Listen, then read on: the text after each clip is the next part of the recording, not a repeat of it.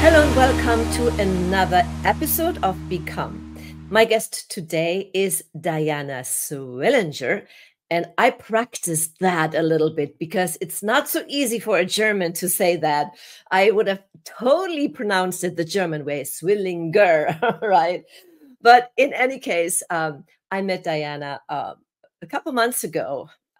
I've been working with her, and she has so much great advice as speaker and coach, and she gave me some great pointers. And thought to myself, I have to get her on the podcast, not only because she can give some great advice, but also because she has a great story, and I think many of you can relate to it. So let me get her on stage. And there she is. Welcome, Diana. How are you? I'm wonderful. I'm so happy to be here. I love that you call this a stage. I'm with you. I'm on stage with you. This is fun. Yeah, isn't it? Uh, we both have so many things in common. I mean, you are a public speaker and coach. You are on stages a lot.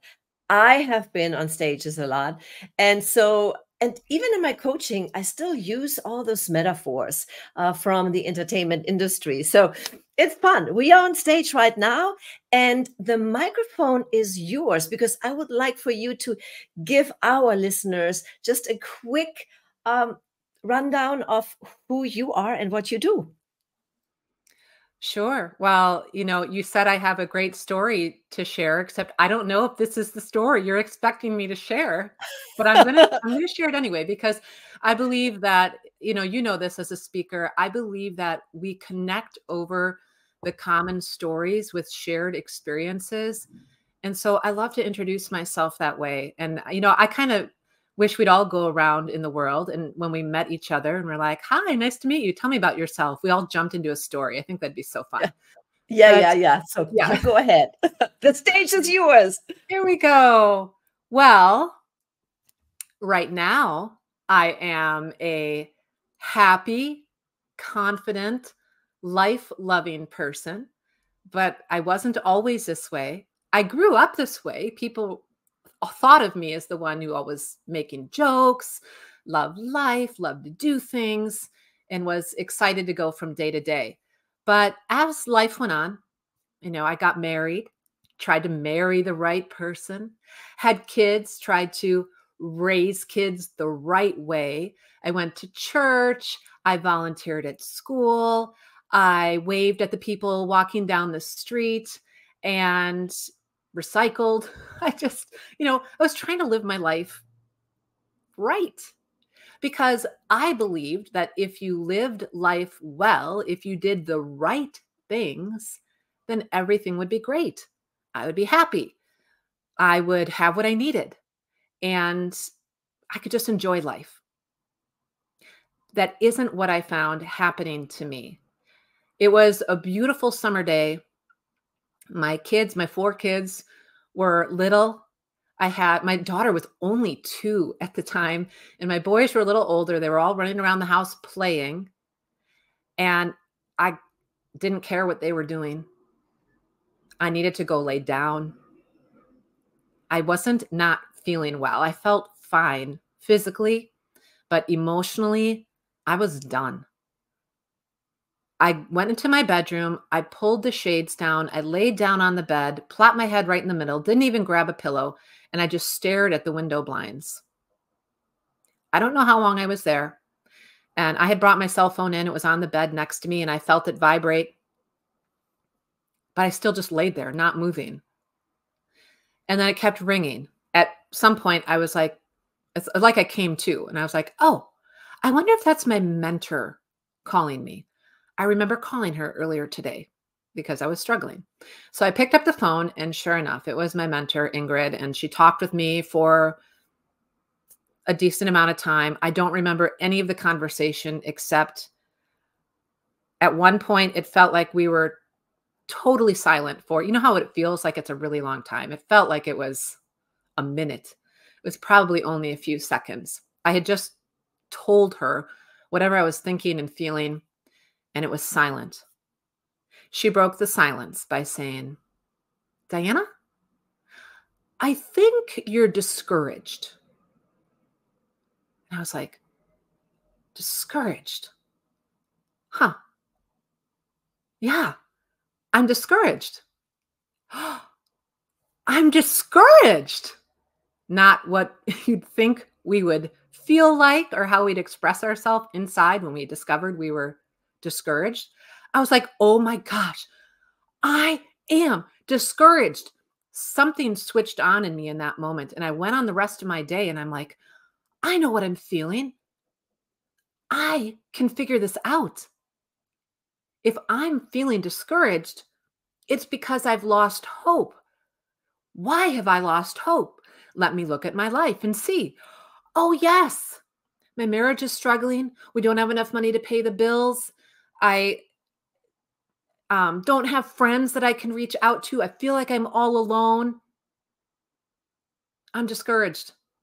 Great. I can do something about this. And so I got to work.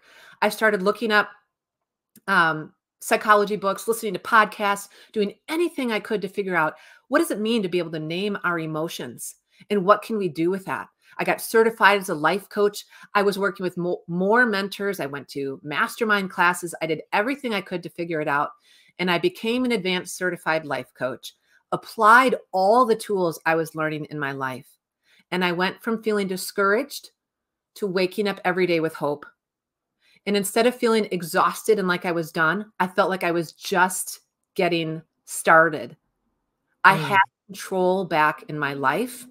And ever since then, Sabine, I have been helping I generally help women, but every woman that comes my way that can resonate with my experience and doesn't have the tools they need to be in charge of their emotions and what they want to create in their life. And I share with them what I've learned. So I became a life coach, which you know less about that business, but we met with the other business I do, which is helping people grow their businesses through speaking, because that's how I created a successful life coaching practice. So that's who I am. Before we go there, because there's so much information. There's a lot. Yes, it's a lot. It's a lot. I just wanted to pause here for a second so we can digest that, because what you just shared was so much all at once. And I believe that so many people can relate to that. And this is what this podcast is about, is right, becoming our next best self. And especially when we lose hope. And in your case, it's so beautiful that you said that that you actually had to listen to your mentor, or your mentor pointed it out, like a third person, a mentor, a coach that has that bird's eye view, that can see where you are and can say, hey, this is, I think, what you see. And then you confirmed it.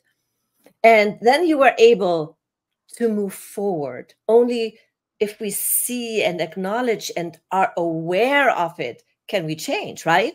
Exactly.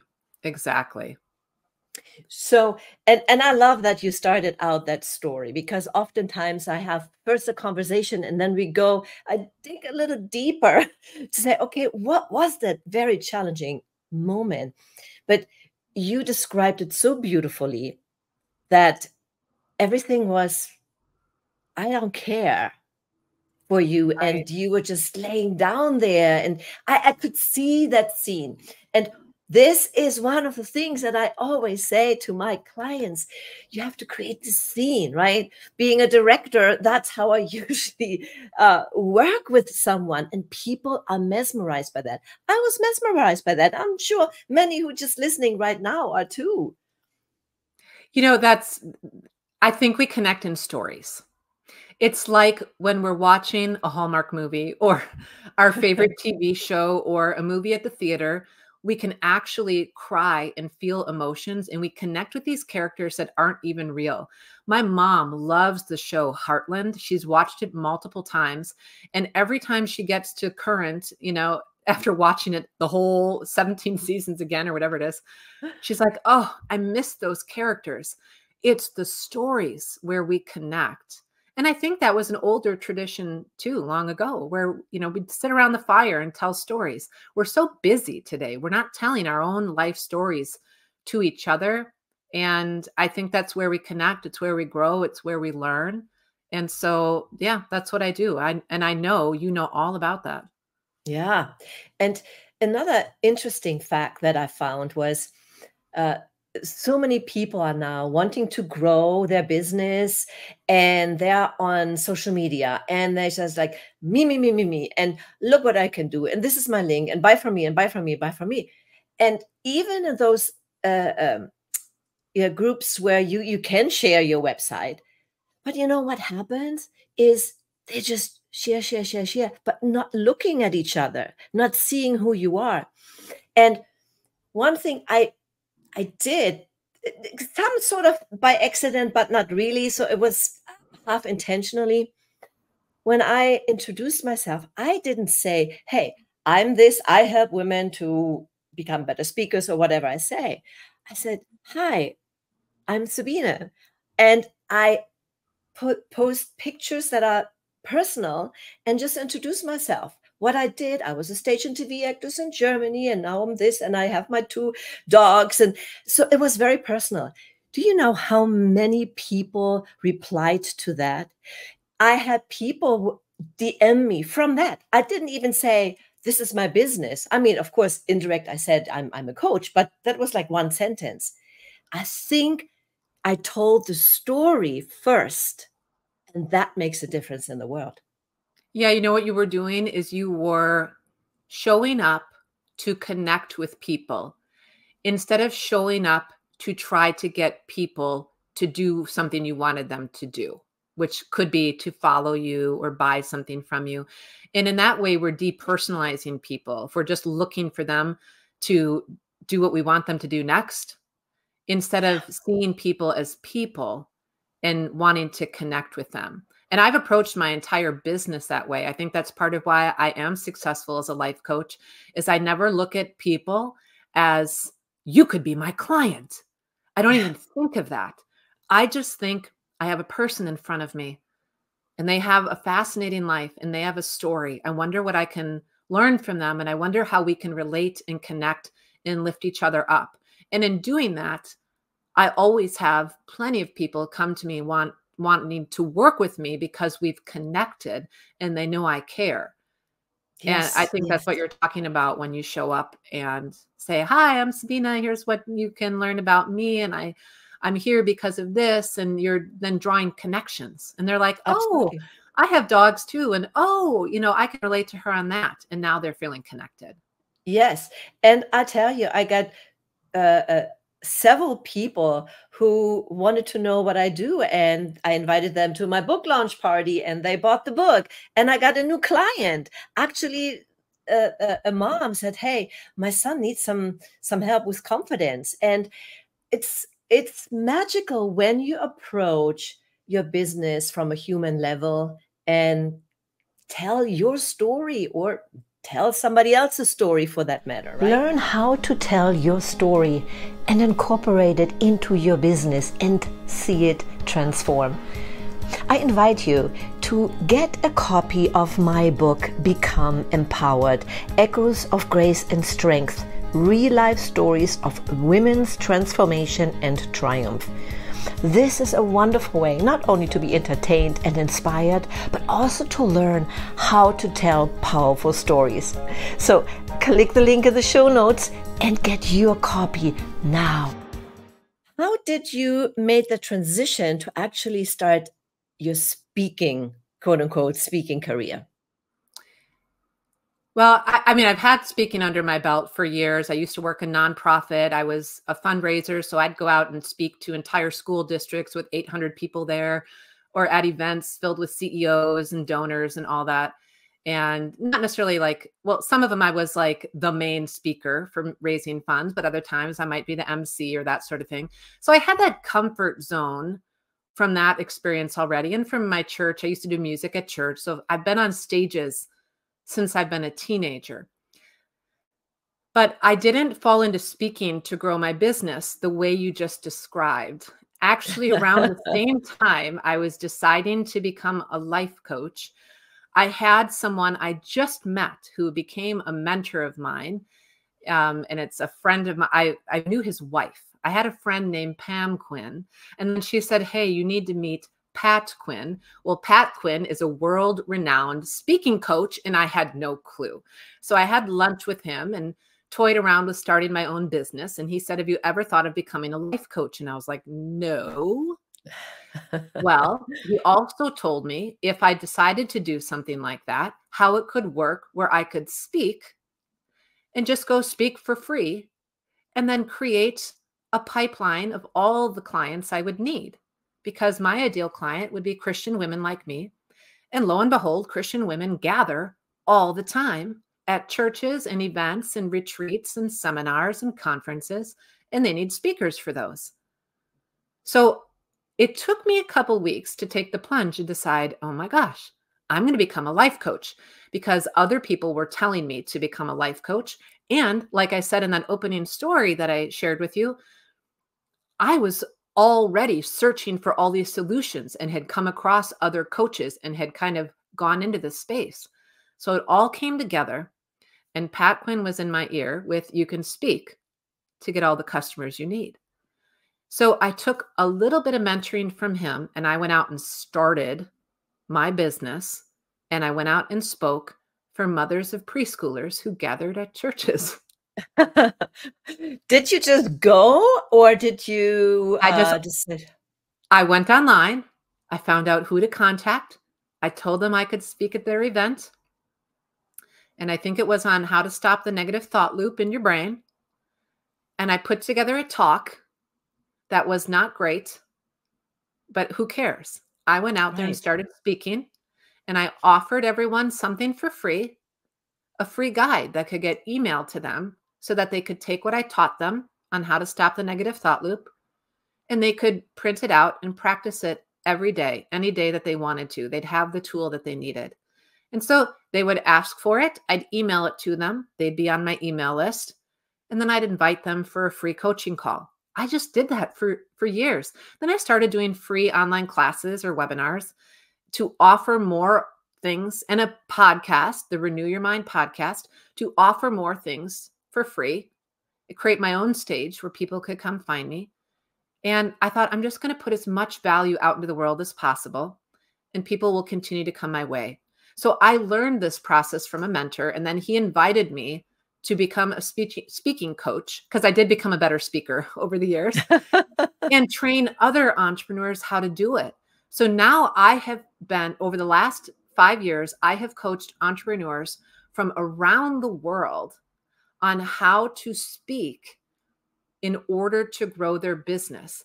And it's not a manipulative speak and convince people to become your customers.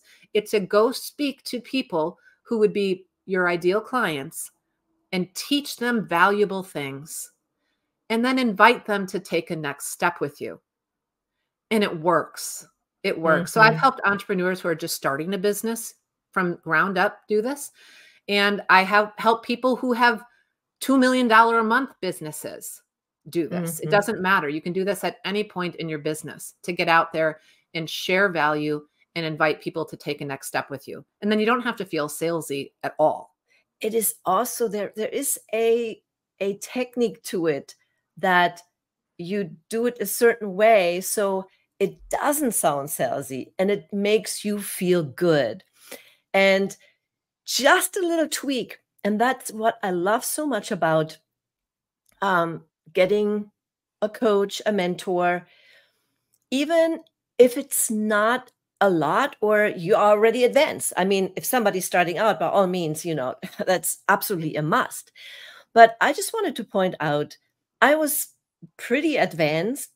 However, one little tweak can make the difference in the world if you want to grow your business or not. Wouldn't you agree? I totally agree with that. I can't tell you, I invest in myself to be a better coach, a better speaker, a better business person, better at sales. There's all the different avenues I can invest in. And sometimes it costs me $10,000. Sometimes it costs me $2,000. One time I paid $2,000 for a year-long program that I hardly participated in, but I knew the value was going to be there for me. And it came when I showed up on one coaching call and I raised my hand to get coached. And I asked my coach, she had been, I joined her program because I've been in other programs of hers, and she always inspires me and I love her business. And I was thinking about starting a life coach certification program. And I got on and I'm like, but my life coach business is working so well. It runs really well. And it's like I didn't tell her, but Sabina, I would just go out and speak and invite people to get something free from me. And then I would nurture them. And then I'd get all the clients I needed. It worked so well. So why would I want to do this? And I said, I'm only working 30, 40 hours a week. I don't have to work that much. And I can take vacation whenever I want. It's a really nice business. So why would I want to go do this? And she said, Diana, you're right. You don't have to do it. You can just keep doing what you're doing and stay comfortable. It's totally fine. And I had this gut reaction and I was like, no, I can't do that. I can't do that. I have this great idea to share everything I put in place to be a great life coach. My clients get great results and I can teach other people how to do this, and that will help more people. And she said, well, sounds like you do want to do it. I said, I do want to do it. You're right. She coached me for 15 minutes. That is the most I participated in the program. I listened to a few other coaching calls. I didn't really get into the content. And you know what? That 15 minutes was worth those $2,000. Yes. And that is one of the things people oftentimes overlook. They want to get everything, but not investing in themselves. Right. And what you just shared, it's interesting because when you feel, quote unquote, comfortable with where you are, some sort of, right? Either you have enough income, everything is fine, or sometimes even, and I had that conversation just recently, it's not working out anymore like it used to be, but this is what and you're comfortable doing that. So sometimes you just keep doing the same thing over and over and over again, expecting different results, right? Right. And the most important part is that we invest in ourselves to be open and to be open for that change. But oftentimes fear comes in. Can you think back on a time where really fear came in that was almost paralyzing, but you got through that? In my life, I felt a great amount of fear when I left a destructive marriage, because I was going from what was known for decades to something completely unknown. And so I had fear because I was moving into the unknown. I didn't know, I was uncertain of what was to come. And so I had courage and I did it anyway. When I started my business, I had fear because I felt insecure. What if nobody wants to work with me? What if I can't make enough money? I'm feeling insecure, or maybe incapable, or a little bit of both.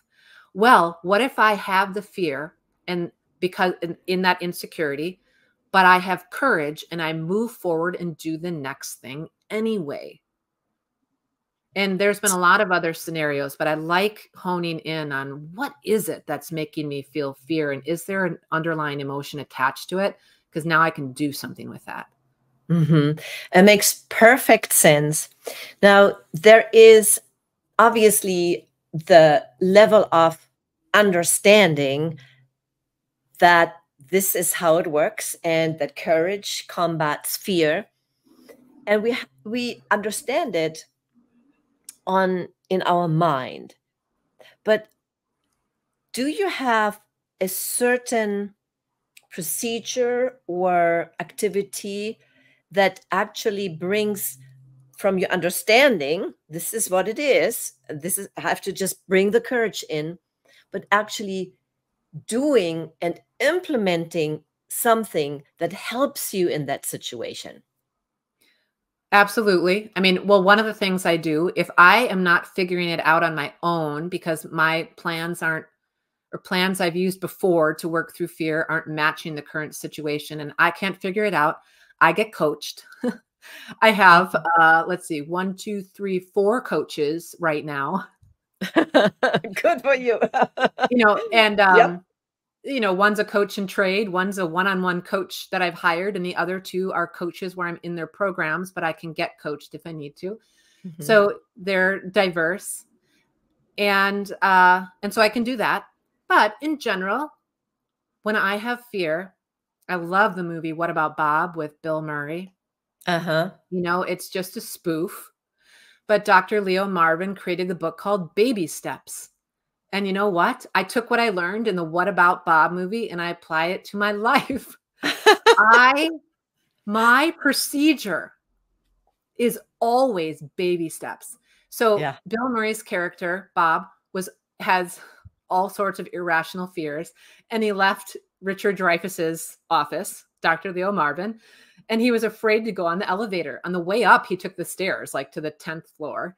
And so his immediate homework was to take the elevator. So he's like, baby steps to the door, baby steps out of the lobby, baby steps down the hall, baby step, push the button, baby step, get on the elevator, and I do that with things I'm afraid of. I'm like, I don't have to imagine all of it all at once. What I'm Mhm. going to do is take, what is the next step? Great. I can do that one step. That one step isolated doesn't feel so scary. Right, When that's right. done, what is the one next step? Don't look beyond it. Just pick the one next step. I'm gonna end with one of the questions that I often ask. If you have had a magic wand and you could wish anything that you want, what would your wish be? I would wish that every human being in the world, from today till the end of time, would have a healthy capability to feel empathy. That's what I would wish. I think all of our problems would be solved if Oh, everyone could really understand what it's like for other people and care. yes, that is beautiful. I think that was one of the most beautiful answers that I have received this Mm, far, because it's very needed in the world that we live in. Because if we don't have empathy and if we fighting hate with hate, we're not going to right. go anywhere. That's a lack of Anywhere. empathy right there.